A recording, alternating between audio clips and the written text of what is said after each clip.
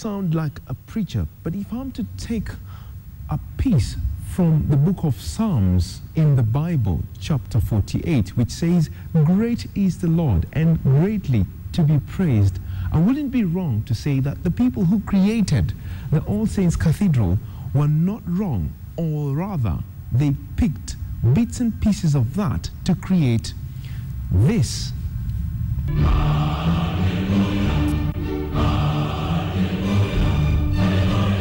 It is special in terms of one structure, the way the architecture was done. It's Gothic in its tradition, and if you look at the way the space is distributed, it is not just a meeting room. It's not an auditorium. The space is distributed in a way that it gives it an ambience of worship. Last week on the show, we established the All Saints Cathedral as an iconic space in East Africa's architecture.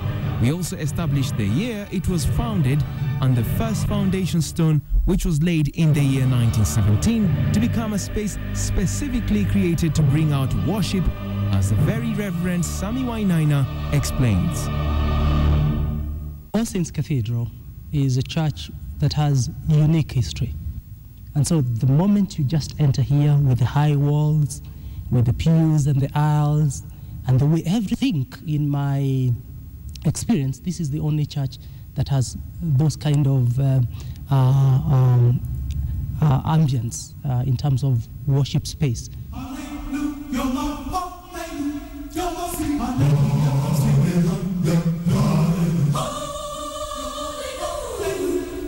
This week we went back to the All Saints to discover the very intricate details that made this church from the time it started.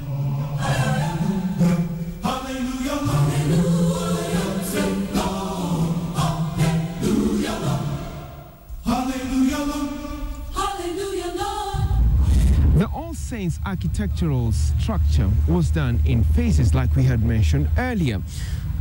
That tower, which happens to be the bell tower, was created right outside the main church, and that also includes the organ tower, which was later in the years brought together to create one sanctuary. Hallelujah, hallelujah, hallelujah. Praise him, praise him, praise him. He who's merciful and merciful and worthy of praise. Hallelujah, Lord. Praise him, praise him, praise him.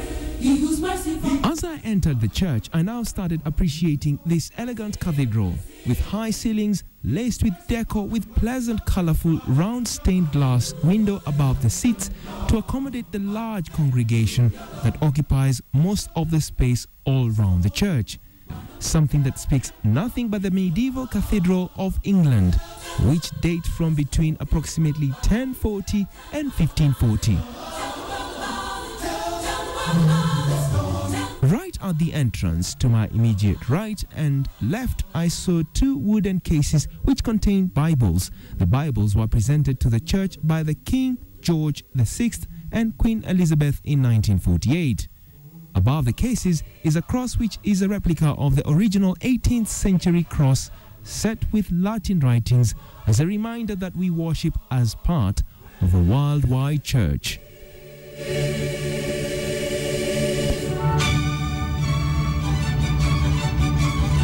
As you walk up to the nave, you come to the transcept crossing.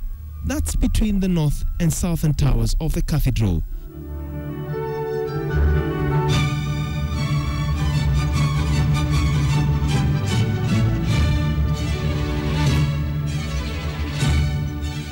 The provost double stall is at the right, and the assistant to the provost stall is on the left. The choir stall's left and right seat sits up to 48 choristers, or the choir people.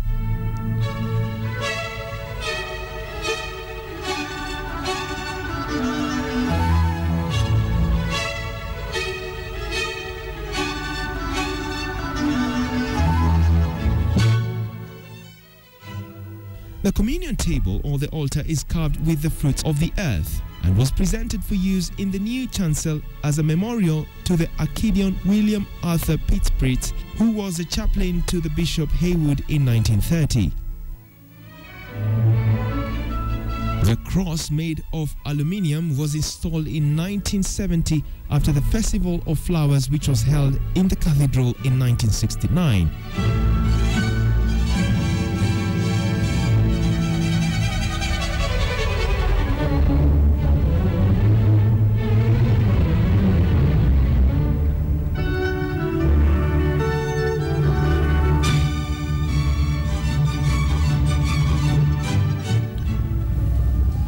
This room is what was called the chapter house.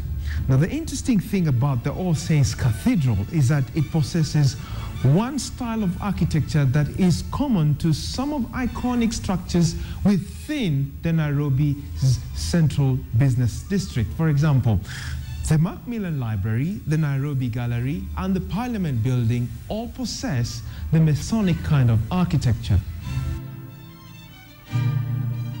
The artifacts and deco have stories of decades of the Anglican movement in East Africa.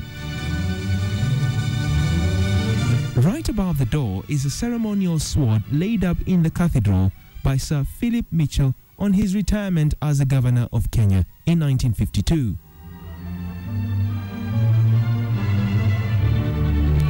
The photographs around the chapter house are of the early bishops of Eastern Equatorial Africa.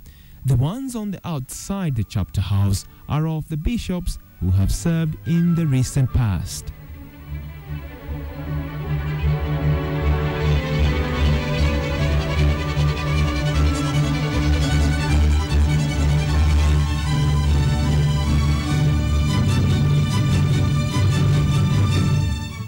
The organ of All Saints Cathedral is one of the largest in Africa. The biggest is 18 feet long and the smallest is 4 inches in length.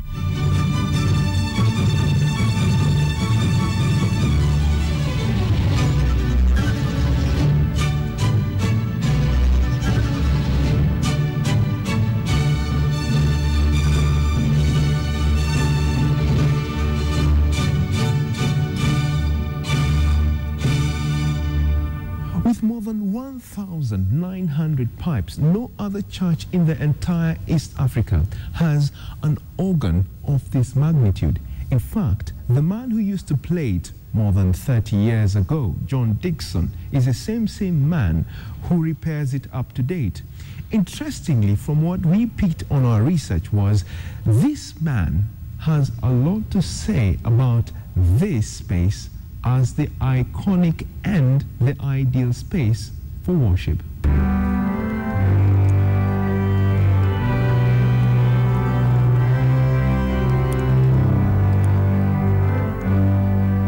Music is what keeps the cathedral alive.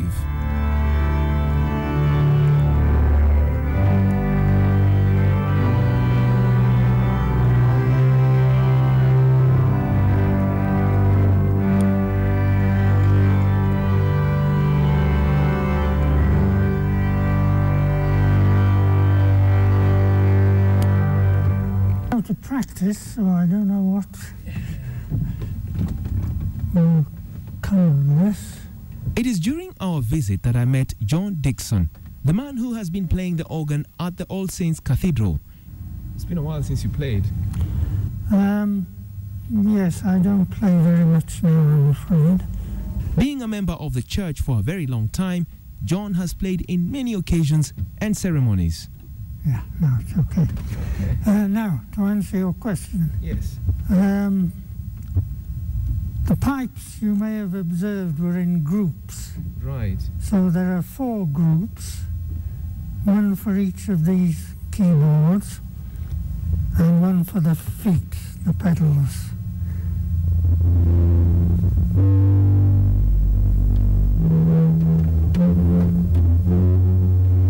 And each of these stops, as we call them, selects one set of pipes.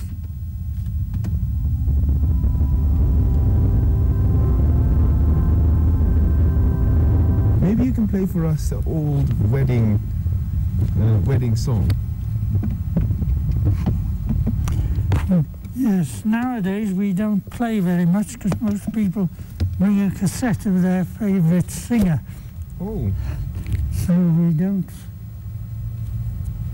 We don't play the wedding marches very often, but some people are still traditional. No, that's the going out. You want the going out or the coming in? The coming in is more familiar.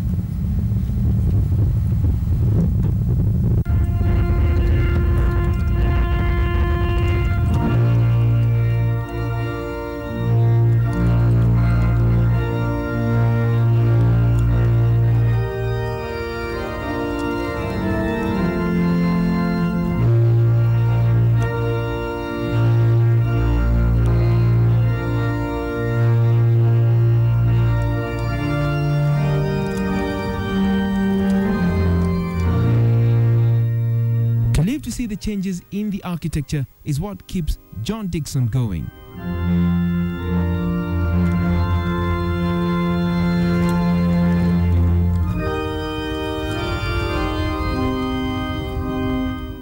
The church was built in several stages. Most cathedrals in Europe and elsewhere have been built like that because to get all the money to build a huge church in one go is, well, you know, it's not easy. Right. So, and if you walk round the church outside, you will see that there are 4 foundation stones. Have you seen them? Yeah. Yes, you've had them pointed out.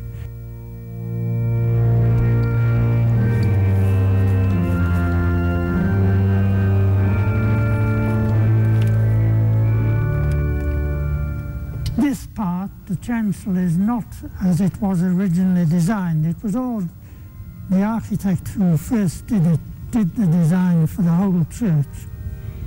But this part was going to be more like that, with side aisles and pillars here. And then after the Second World War, when they built this end, they decided to change it, and the local architect did the design for this. And this is apparently, it's one of the widest unsupported church roofs in the world anywhere. Really? Because most of them either have rafters or they have narrower roofs. Right. This is what they call hammer beams, these beams at the sides which come out a little way and then support the main arch. And actually it's cheating a bit because the main rafters are actually steel and they're clothed with wood, so it looks like wooden rafters. But they are actually steel girders to take the great weight of the church. These are Krapf and Redman, or Redman and Krapf, who were the first CMS missionaries on the coast. You must know their names. I know Krapf and Redman. Johann Ludwig Krapf Yes, and Redman, the first ones too. yes, Yeah. on the coast. And then Then this is Apollo Kivibulaya, who was a Ugandan evangelist from Uganda who went into the Congo. He was known as the apostle to the Pygmies. yes. That's 120, 30 years ago. And that's James Hannington, who was the first bishop of this area, who was murdered in Uganda on the orders of Kabaka. What about the furniture? Has the furniture changed ever since? Well, apart from... Well, yes, it's taken time to... took time to get the pews and the seats, the stacking chairs are maybe 10, 15 years old.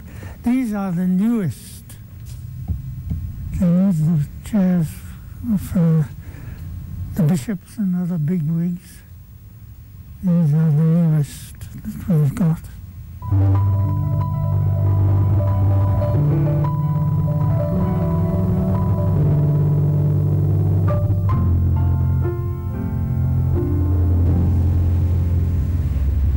This was the governor's. So you've still got the Crown of England there. Is that the city? This is the city council. So this would be the mayor. The mayor would sit over here. Yes. And then Who this was, I don't know. Maybe the army. The army. Yes. So all the army generals will sit over here. On big occasions, yes. Yes. The judges.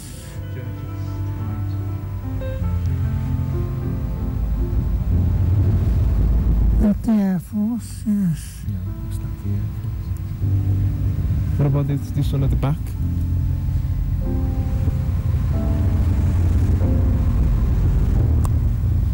Now there you have me.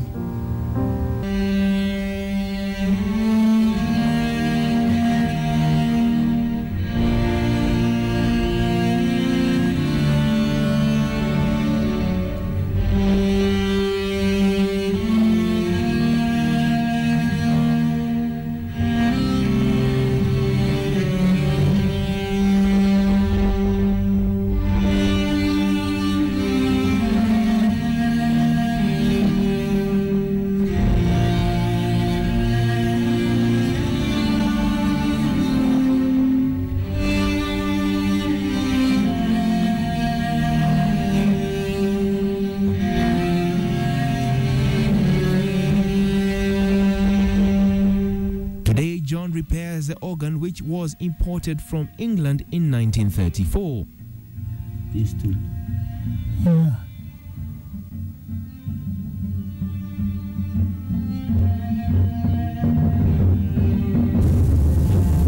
These are so many pipes. Yes, there are about nearly 1,900 pipes in the organ, including those at the front above the thing. These are the trumpets or the tromba pipes, which make a noise like a trumpet.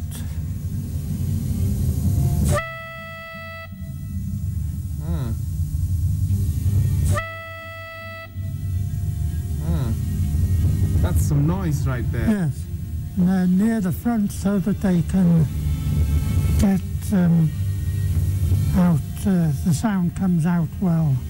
So when you want a trumpet solo or a salute to the Archbishop or whatever, there's pipes you can use. They are called reed pipes because the noise is made by a small reed, which is it's like you have in the mouthpiece of an oboe or a clarinet or a saxophone. Yeah. It's the same principle. Most of the pipes are flute pipes, which are like whistles.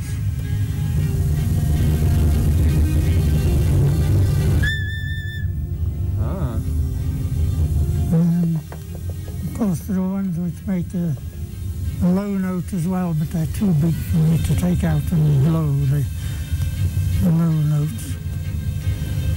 And they're made of what? They're made of what? Aluminium? No. It's a mixture of lead and tin generally, though some of the bigger pipes are made of zinc. But these are all, it's an alloy of lead and tin, rather like solder is made of, but a different composition of the alloy. The big pipes are zinc because the lead and tin are a bit soft and they tend to melt.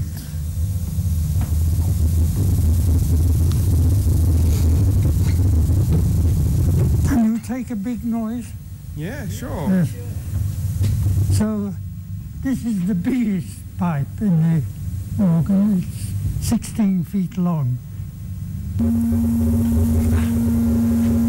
the noise. Yes.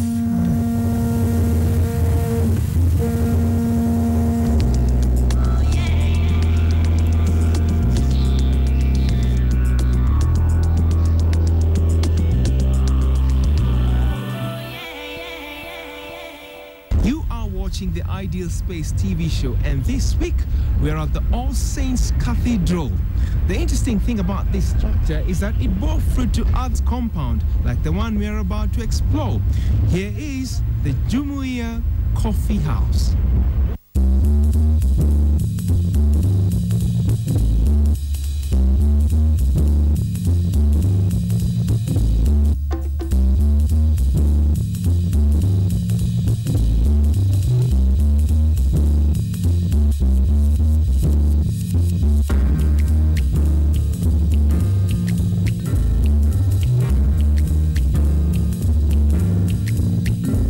Next to the All Saints Cathedral is the Trinity Center, which is a multi-purpose center which caters for the different needs that the church has to offer to its growing community. One that piqued our eye is the elegant Jumuiya Coffee House, which was formed under the umbrella of the National Council of Churches of Kenya. The space possesses a postmodern look and feel right from the word go. Above the ground floor is where the two meet. On one side, it plays an attic, on the other, just a regular room with loads of stained glass windows, which are not so far off from the 18th century design that we saw in the main sanctuary.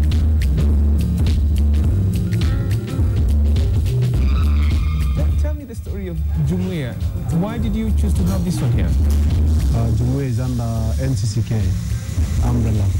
So the NCCK has a commercial branch that is, and one of them is the resorts, Jumuiya Resorts.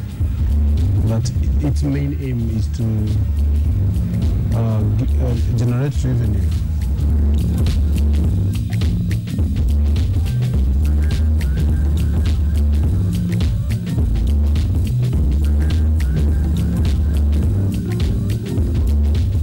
See the concept of a coffee house. We need to have an appealing design that can attract.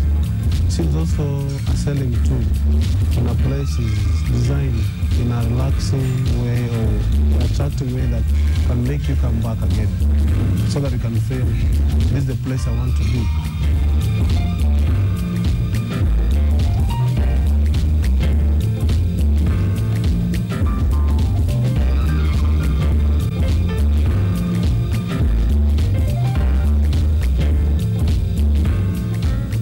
Texture inside the Jumuiya runs a parallel effect of a travertino decorative paint. The ceiling right next to it has been broadened by large moldings and light effects.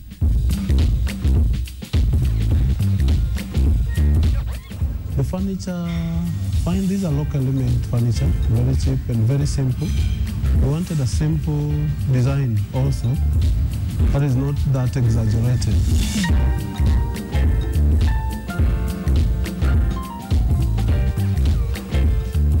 Right downstairs is a bar cloth effect on the main restaurant area.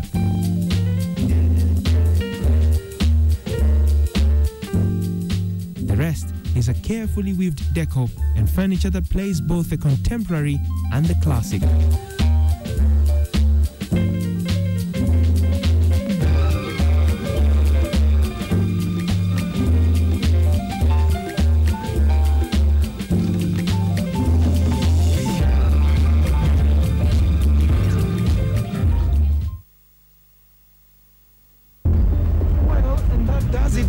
Show this week. It's been great sharing with you iconic spaces such as this, the All Saints Cathedral. My name's Tim Njiru, thanking everyone who made this show a success, including the provost of the All Saints Cathedral Church here in Nairobi. The question we like to ask you every single week is, how ideal is your space? Be blessed and